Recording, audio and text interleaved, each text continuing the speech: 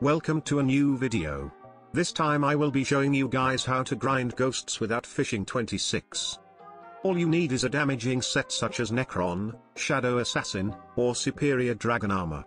You will also need a Flower of Truth and a fishing rod called the Phantom Rod. This does require fishing 21 but is so much better than just grinding fishing itself.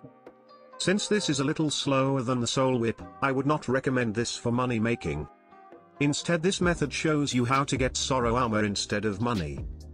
What you will need to do is circle around the ghosts like this and right-click one of them.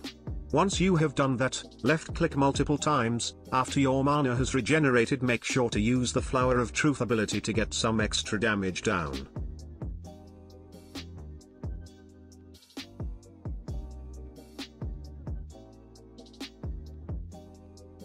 I also forgot to tell you guys that you should have a legendary Mythril Golem pet because of its last ability.